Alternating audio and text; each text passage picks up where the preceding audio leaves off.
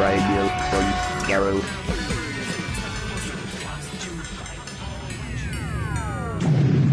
So, Lisa, Hello. thanks ever so much for coming and having a chat with us. More than happy. How are you doing? I'm fine. Fantastic. I don't know what you guys we've all kind of prepared our own little questions sort of independently. So we've all probably trebled up. Exactly. So Repeat away. exactly. So, but the thing I kind of wanted to kick off with is, I'm right in saying that you trained at the Bristol Old Vic, a very That's right. iconic organisation. It certainly is. Talk to us about that and talk to us how you got into acting from that. Well, it's slightly backwards. One of my brothers is also an actor. He's 10 years older than me. But regardless of whether my brother was an actor, I got the bug because I was a member of the youth theatre, was the old Thornback Theatre in Leatherhead, which was at that point a very successful repertory theatre.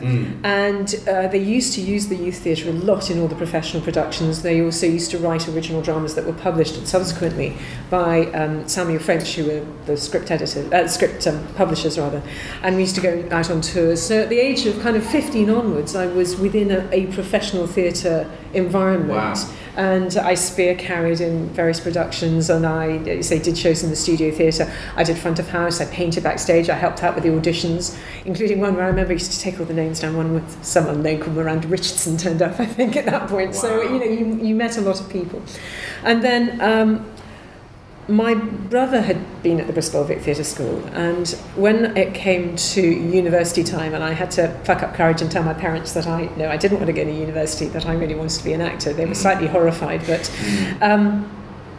my brother said, well, look, if you're going to go, try and get, if I wanted to go to drama school, I wanted to try and get into the best ones that were available rather than just doing any old course.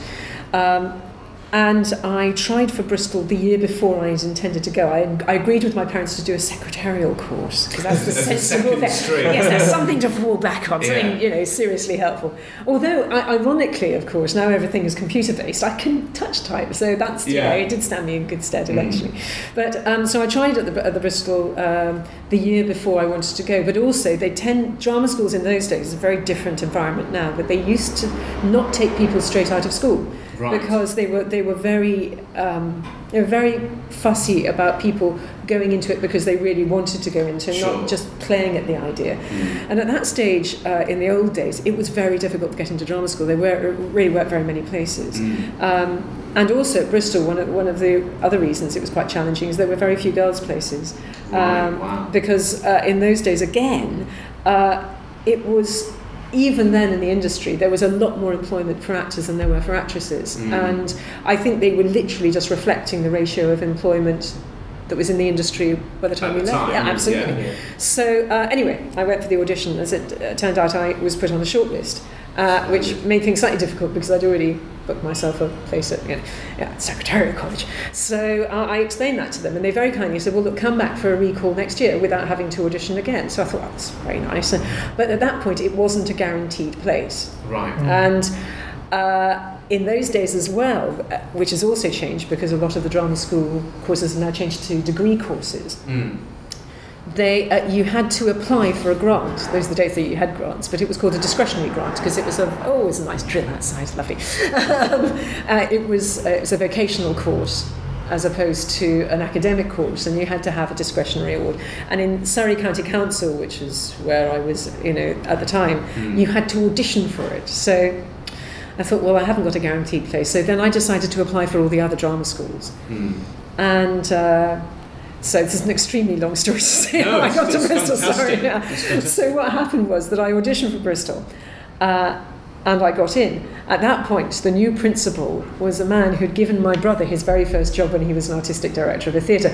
But subsequently, my father said, well, that's just nepotism. And I went, it's not, there are only 4 girls' places here. That's not fair. So then I had an audition at Guildhall, and I was lucky enough to get into Guildhall as well.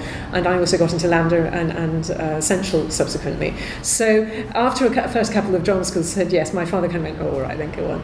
But I made a decision to go to Bristol because out of all the colleges that were around at the time, it had the most practical, realistic course on offer.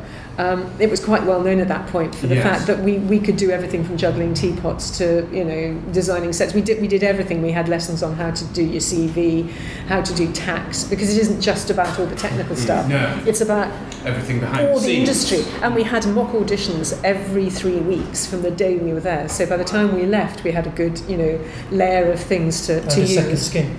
And a second skin, because you actually latterly they did actually get artistic directors of theatres in to come and see us and audition us, and actually I got a few jobs on the back of those, whereas a lot of people were just struggling to get the auditions once they were out. So it was an intensely practical course, and of course it still had a very good name then, so in a sense it gave you that much more advantage when you left. And another thing, of course, it was a closed shop in those days. You know, you had to have an equity card to work. When I left college, you weren't allowed to do television or West End or number one tours. You had to do 42 weeks either cabaret or rep. That was the only choice you had. And in fact, I lost out on a job in the West End. It was the second cast of a play called Daisy Pulls It Off, which was quite well known. And I just wasn't full equity, and I couldn't. I feel I couldn't take the gig, which was a great pity. But at the same time, it sort of sorted the men out from the boys, and it acted as an apprenticeship. And now, of course, I mean, the years after it opened up, it's a free for all now, and it's very difficult because there was at least an acknowledgement that you had a skill to present to somebody to say, how would you like this played? I can do it any way you like, or do you think I'm bad or good? And it was considered a skill. And you hadn't just honed your own craft, no, you also were aware of everybody else's. Yes, absolutely, because I started, my first job was with David Wood, who's very well known. He's now known as the sort of national children's playwright. It was the only number one tour that was allowed to have an equity card, the Whirligig Theatre Company, which sadly is no more, but it was a fantastic cutting my teeth, because I was acting ASM, you know, and having played some very nice parts of drama school. It's frustrating, but actually it makes you appreciate everybody else's job. And you get some kids, this is me being a bitter old lovey now, but you get some kids now, who either haven't trained. Training, I don't think you can be trained to be an actor. I think you can improve as an actor. I think you can't be taught how to be an actor. I think you have to have it. Talent there. I think it's the same as somebody who can paint or draw. You either have a facility for it or you don't. And I think drama school is there to hone the facility that you already have. It's not to teach somebody how to act. But you get kids now who think, well, I can walk and talk, I can act. You think, maybe not. Not really. And obviously subsequently, since I've been doing all the directing for Big Finish, so you realise that actually, you know, the thing that sorts a man out from the boys is audio.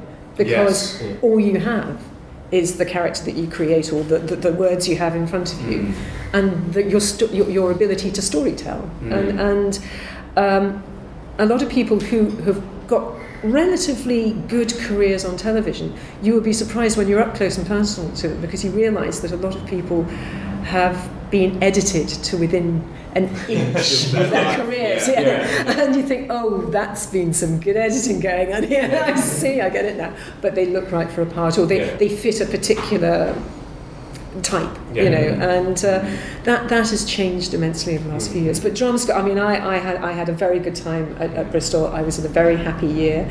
I don't think any of us flew. I mean, a couple of years after us, when the equity thing was lifted, they all went straight into films. And of course, those of us who'd been slogging away, you go into jobs and they go, oh, well, you know, really good, but come back when you've got some more experience. And you come back with the experience and they go, oh, no, we've got somebody else out of college now. And Catch so 22. we were kind of, in a way, we were sort of a lost generation, because, you know, we were there building our way up. And then suddenly experience wasn't valued that much anymore, you know, so got to be philosophical. On the subject of other skills that you'd picked up and used, not a lot of people are aware that you take the photographs for Spotlight.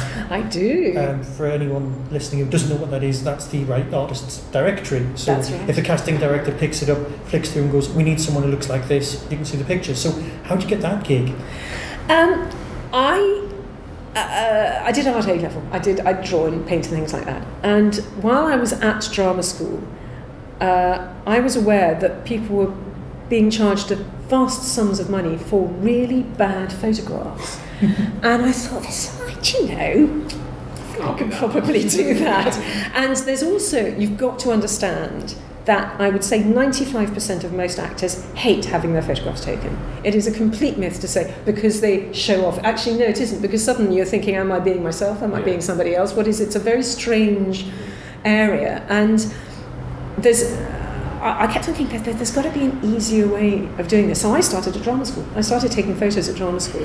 I got a camera for my 21st birthday. I borrowed a friend's lens, and it's been over 30 years of trial and error. And I never, once I knew technically what I was doing with a camera, I was very lucky. An old boyfriend of mine who's now ridiculously well-known television director. He taught me, all about apertures and shutter speeds and all that sort of stuff. And then I was also given a crash course in developing, because they had a darkroom at drama school. Bless you, thank you. They had a darkroom there, and I was very lucky because the principal of the college said, I'm going to commission you to take all the photographs, because we used to have this sheet of actors for the final year for the audition shows. They said, I'm going to commission you to take some photographs. And so not only was I doing 4 different shows, the main show, the audition show, I was also in the darkroom for all the rest of the time. Wow. After I left drama school, I never wanted to see a darkroom again, ever. Thank goodness you did photography. Well, no, we'll get onto that. We'll get onto that later. She's old school. Well, no,